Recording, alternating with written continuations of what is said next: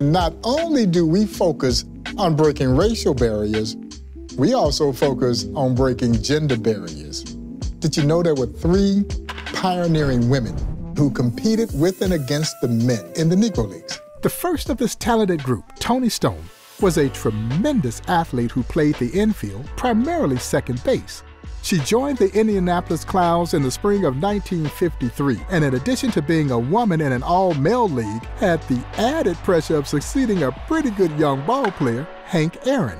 He had left the Clowns the previous year to sign with the Boston Braves, and it was Toni Stone who stepped in to fill his shoes. Now, Clowns owner Sid Pollock reportedly wanted Stone to wear a skirt or shorts while playing, but Stone refused and wore pants just like the rest of her teammates. She played 50 games that season with the Clowns and became a sensation. Attendance soared after her debut as fans had their first opportunity to watch a woman competing against the men on the diamond. After Stone was traded to the Kansas City Monarchs the next season, Clowns manager and Negro League legend Oscar Charleston replaced her with another trailblazing female ball player, Connie Morgan.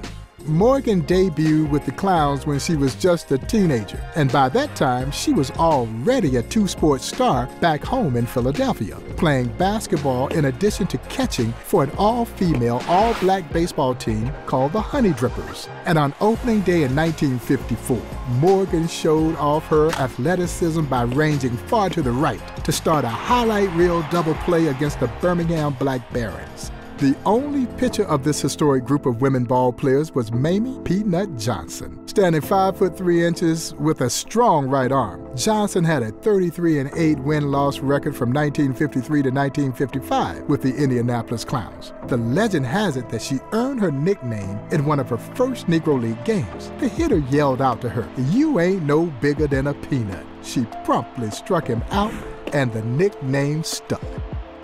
Now, Johnson wanted to try out for the All-American Girls Professional Baseball League, which emerged during World War II and was famously depicted in the movie A League of Their Own. But she was denied the chance because of the color of her skin. Johnson was certainly disappointed by this cruel, senseless rejection, but she persisted, pitching with more fire and focus than ever. And as fate would have it, an even more meaningful opportunity opened up for her, competing with and against the men in the Negro Leagues and becoming a legend in the process. And I absolutely love this beautiful photograph of barrier breaker Jackie Robinson with the legendary Connie Morgan. Now, I'm not sure who's giving the batting tips here, but what I do know is that Jackie had great respect for Connie Morgan and her ability to play this game. And it strikes me that a league born out of segregation would become the driving force for social change. You see, they didn't care what color you were, and they didn't care what gender you were. Can you play? Do you have something to offer? After all, that's the way it is supposed to be. And that is why I say that the Negro Leagues embodies the American spirit unlike any story in the annals of American history.